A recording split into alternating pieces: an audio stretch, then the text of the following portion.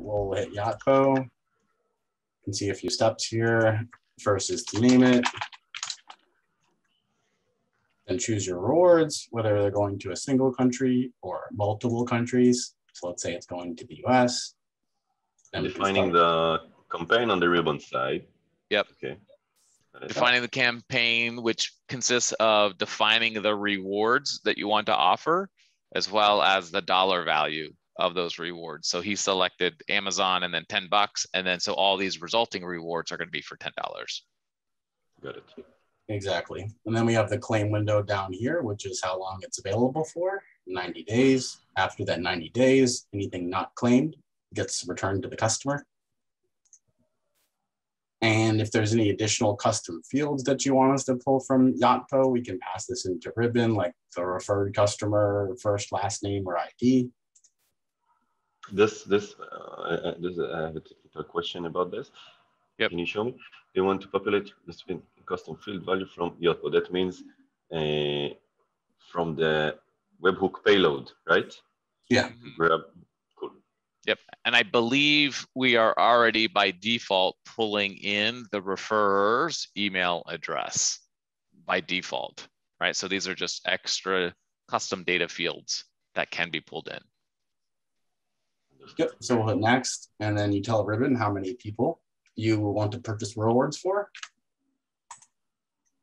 and then set up the approvals, whether it's automatic or by review and manual approval. So you can set this accordingly.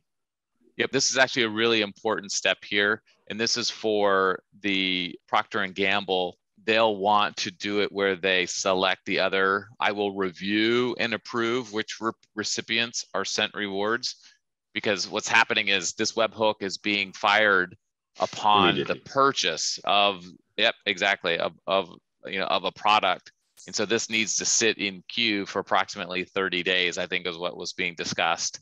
And then, that way that your Procter & Gamble ensures that a person just doesn't buy something, then the referrer gets the money and then they return it, right? And then it's a Ponzi scheme of sorts, right?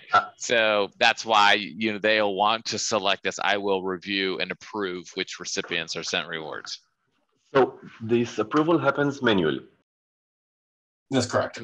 And that was we had that conversation with Atai to figure out, like, if there was a way for the Yotpo system to fire off, the webhook like 30 days after, right? That was not a capability. So I would say that that's a kind of a potential like phase 2 approach where, if this goes really well, we would look at between Rybbon and Yotpo kind of figuring out how to maybe enhance things. But Procter & Gamble was comfortable with this idea of manually reviewing things.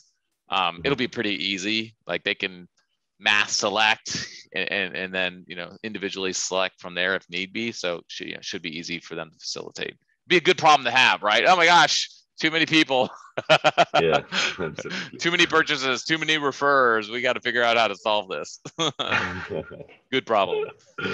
It will be helpful for the business case to take it to product. Right. Sure. Exactly. Cool. Okay. Yep. So the next step here is the email. So this is the email that gets sent out to the referrer. Change how it shows up in the inbox up here.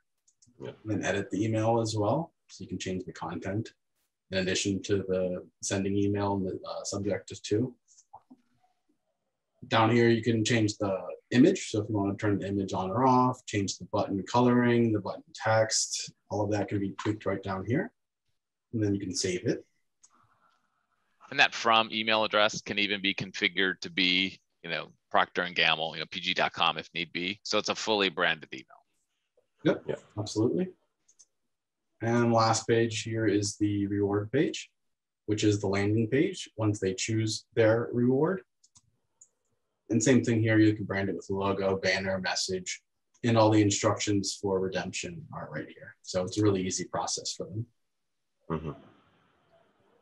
Same type of customization as you saw before here. You can change the header, how it shows up in the actual reward window. So the page title here, and then the message.